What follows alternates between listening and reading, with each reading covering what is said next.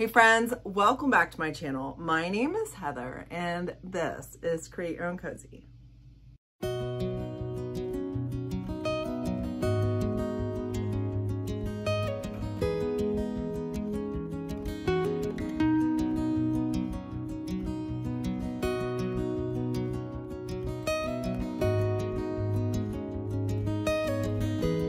So on this week's video, I am going to be doing some more DIY projects with thrifted finds that I know I had in my stash, but I'm excited that spring finally feels like it's in the air and I'm ready to get some spring both in my home and in my booth. And with Easter coming, I have a fun project that I'm keeping for myself today. So if you want to see what I did this week, stick around. For project number 1 today, I have been using these shelves down in my basement for some of my finished items. They are Ethan Allen, but as you can see, they're in pretty rough shape. I got them for $15 a piece and then used 25% off coupon back at the place, my favorite thrift store.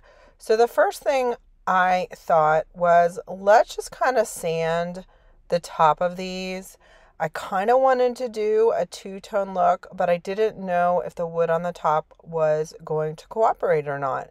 So I went over the top of these with 120 grit sandpaper, and it was sanding very well and getting rid of a lot of the scuffs and watermarks. So I continued on that and did a 220 grit. Now you can see the difference between what it used to look like and what it looks like right now. So I did a 220 grit sandpaper on the top so that it is soft to the touch.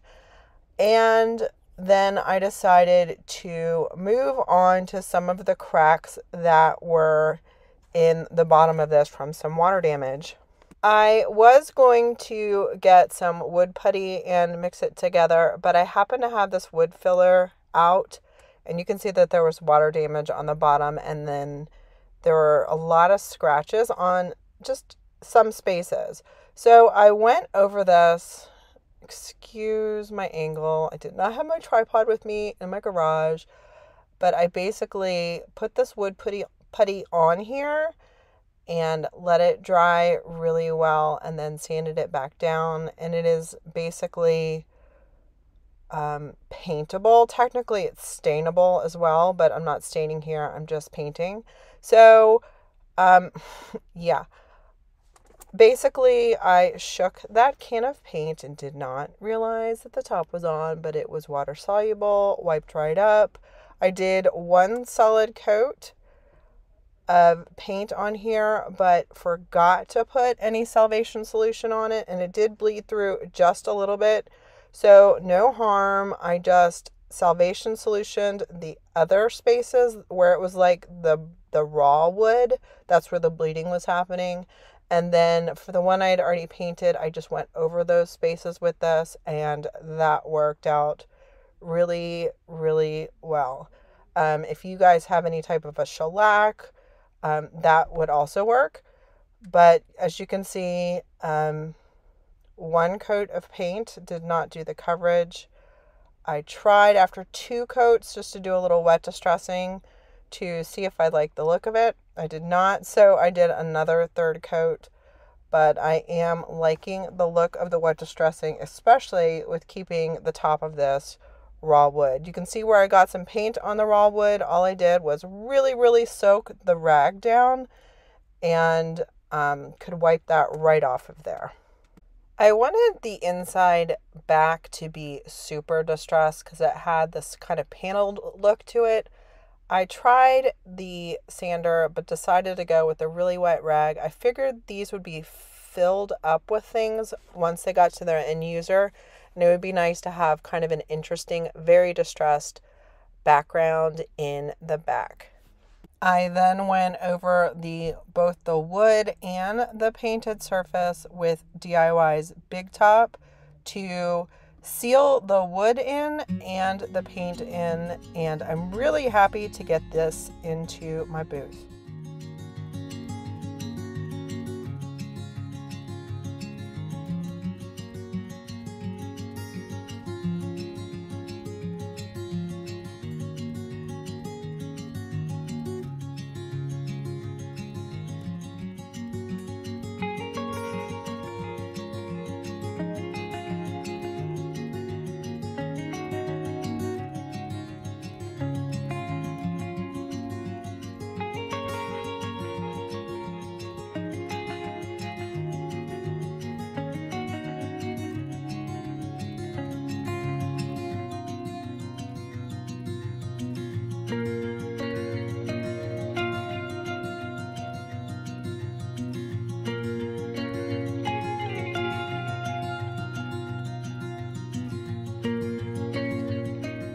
I got this really cool oval basket for pretty cheap at the thrift store, and realized there was some staining on here.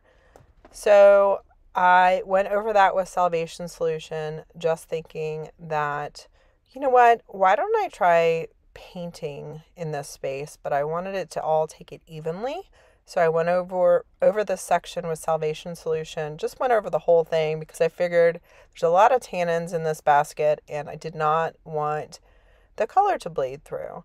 So I started with that, and then I got out DIY paint in the color French Millinery, and I think this is so beautiful.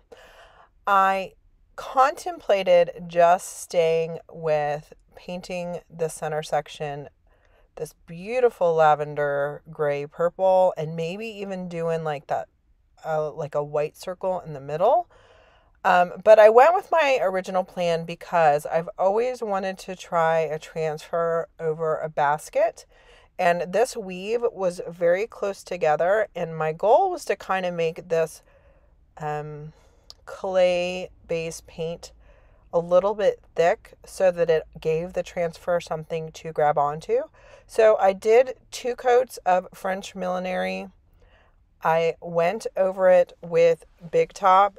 Again, I wanted to give the transfer more chance to grab onto something. So I sealed it in. I was okay with it being thick. I did leave it overnight. Nope, actually all day to dry. And then this transfer is one of the last transfers I have from the Brocante transfer book from IOD. It is by far my very favorite transfer they have ever done. I happen to have another full transfer book in my possession, but I have not opened it because I have not finished this one yet. So I am going over this with Big Top. I do end up regretting that part, but I can fix it. Do you see how shiny it made it?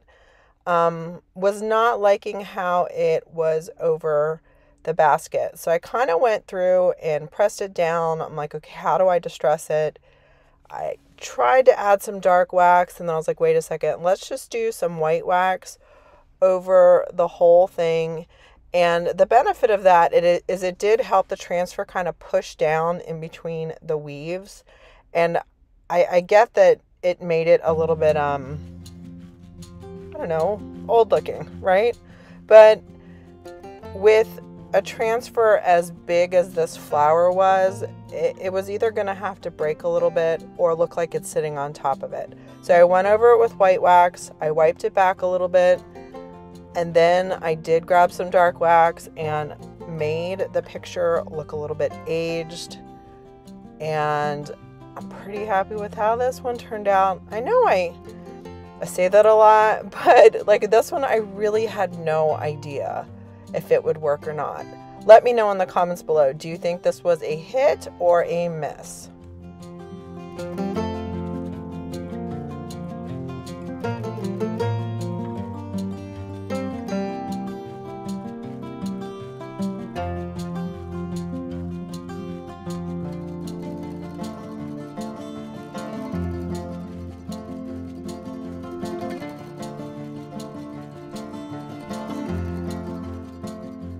All right, so this next bunny has been just staring at me for about 3 weeks.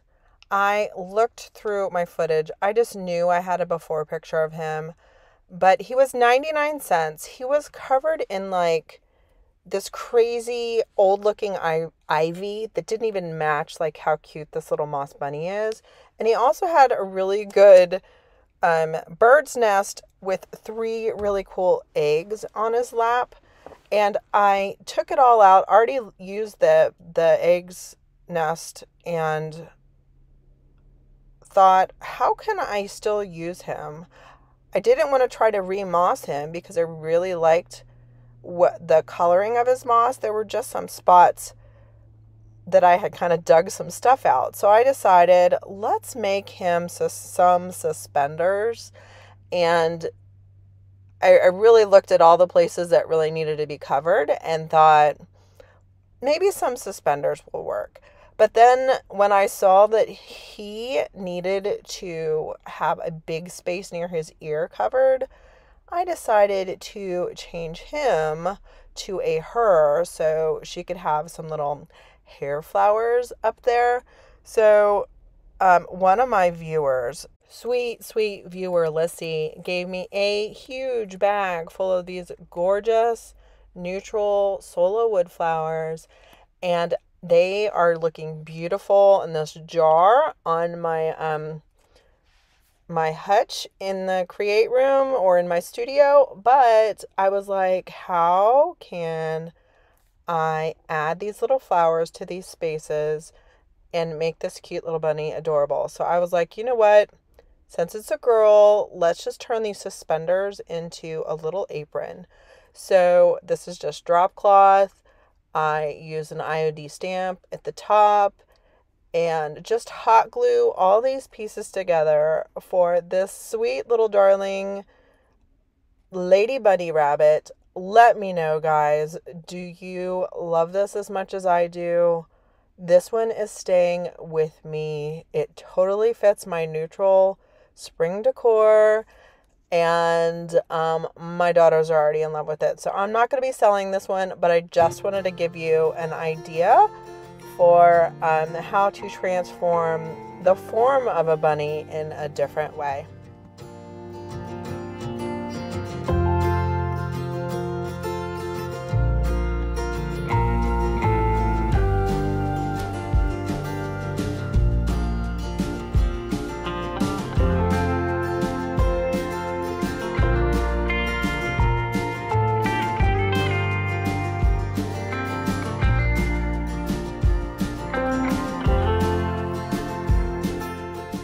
The next project is going to be a relatively simple one.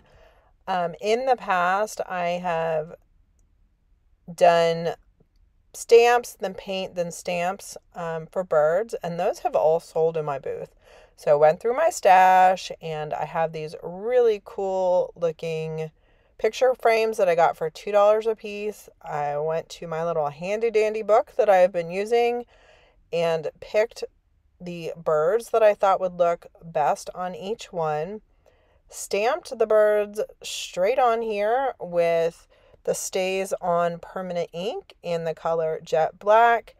And you know what? I didn't, in the other ones, I would paint right now over the stamp and then re-stamp it. But I kind of like the way these looked right here. They were a little bit different. They're simple, and they went perfectly with the picture frames. What do you guys think? My bird pictures are selling. I needed to make some more.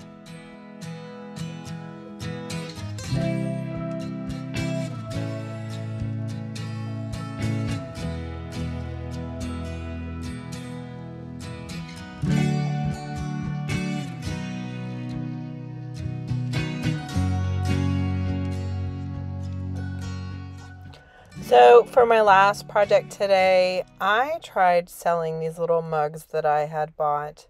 I wanted to say I spent 50 cents a piece. I thought they were cute and springy, and they were in my booth for a very long time as a set. Did not sell. So today I am going to make cute little mugs. You know how for Christmas we did tree mugs? Well, I thought it'd be fun to do a little spring mug with these little birdhouse wooden pieces I got thrifting. So I was going to use this floral, and then I said, no, I do not like that. I just don't like that floral. I just need to donate it because I don't want to do anything with it. Anyway, so I decided to get out my wood flowers again instead of the floral that I thought looked awful. And so I did some foam, some moss, was going to try to do a mixture of eggs in there, and I was like, you know what, this is just too confusing. So I ended up doing 3 of the wooden flowers in each mug, and I'm going to paint each of these cute little wooden birdhouses a different color with DIY paint. And I'm going to let you watch the rest of the process. I think they turned out really cute. Let me know in the comments below what you think of these.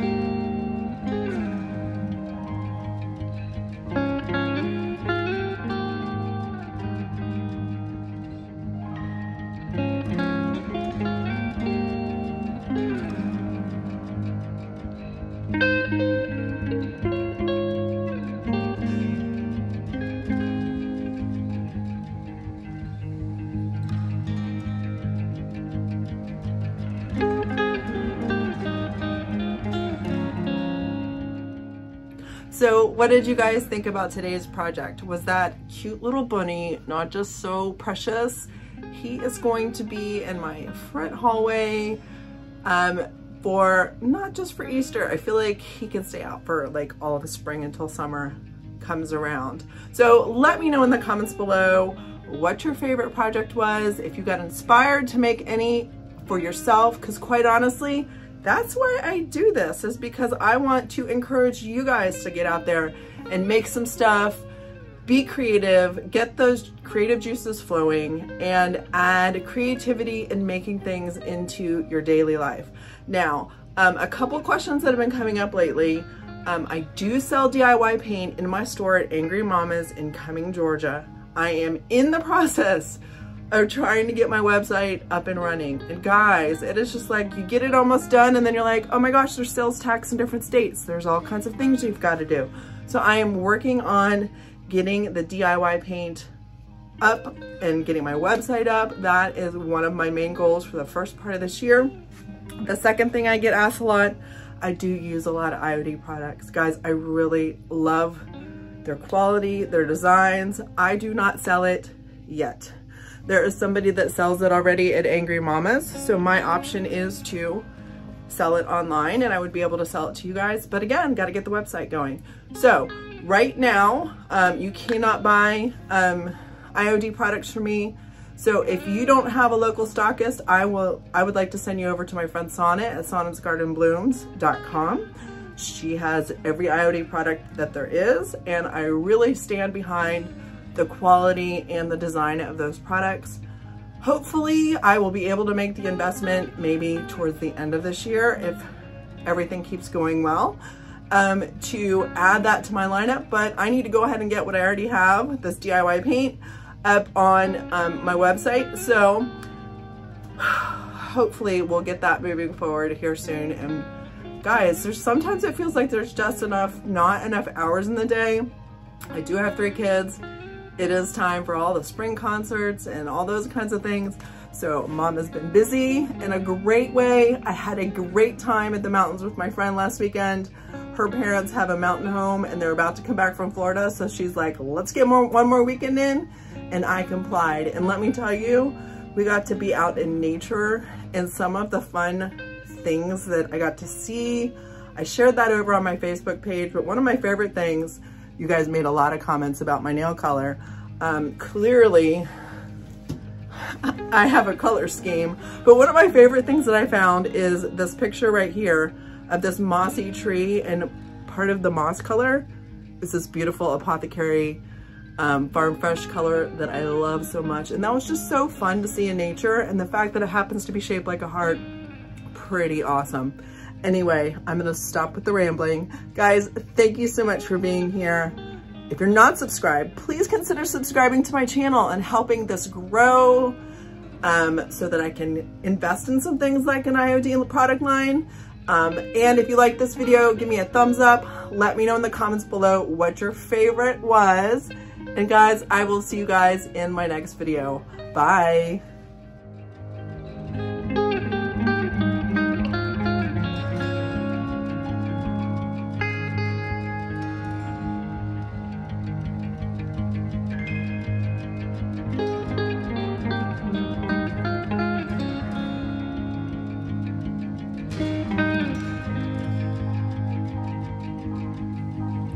Hi. Thanks for watching.